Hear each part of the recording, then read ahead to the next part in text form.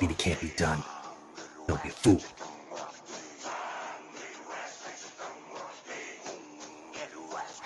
You crazy son of a bitch, you did it.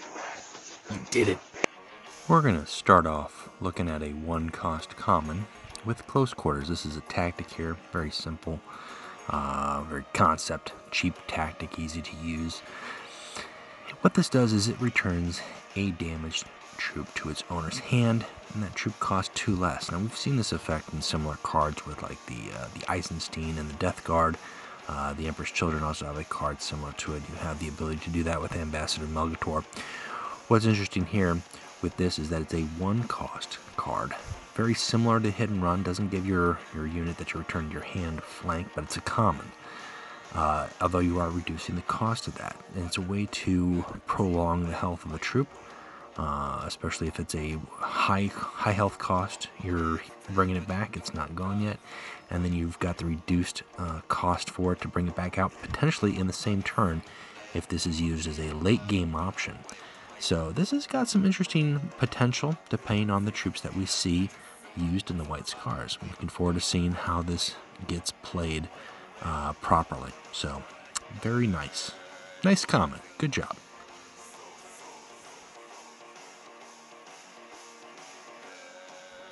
So up next we're going to take a look at a 2-cost card here. So we're moving into an epic. We've got ourselves a little epic 2-cost Outriders. And this is a vehicle. This is a very simple stat card. 1 attack, 3 health vehicle. So it's a low-cost vehicle. But it's got a very nice passive ability. And what the passive ability here does is when you put a troop in play, you give it +2/+0 until your next turn. Now, without talking about the offensive implications of this right away, first let's talk about the defensive implications. This does work with cards that generate troops on your turn, such as the Chaos Rhino that creates the Cultists, potentially Farron's Militia, anything that puts troops into play. So it's not just troops that you're playing from your hand. But what this does is gives them that +2/+0, giving them a little bit more teeth in the offensive side. So your opponent has to burn tactics or risk the ability of taking punches, additional 2 punch to deal with each of those troops. So that's actually not very bad. This doesn't seem as an initial 2-cost card that you play at the beginning of the game, more that you play it to support other cards that you want to prolong the battle. And then of course we can talk about the offensive potential.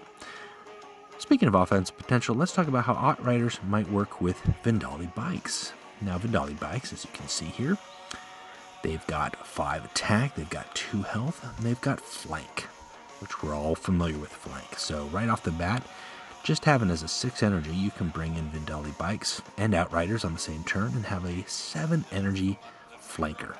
That's nice. These guys also have a rally ability. And that rally ability gives them sneak attack this turn. So for 6 energy, 2-card combo, using just the 2 cards that we've seen here, you have the potential to have a very similar effect that you would get from a Sanguinary Guard, essentially, from the Blood Angels. And while this is a little bit more vulnerable on the next turn with just low 2 health, it is a vehicle. There are cards that affect vehicles. There are cards that I would like to see played like, supply lines. Bringing this out at 2 energy.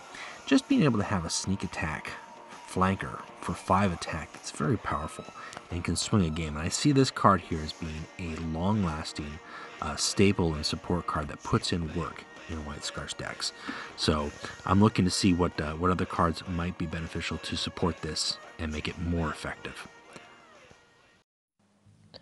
Alright, that wraps it up for me. If you liked what you saw, feel free to like and subscribe, add any comments below, and if you think the video might be useful or the series might be useful, feel free to share that with other players that you know as well. And we'll talk to you later.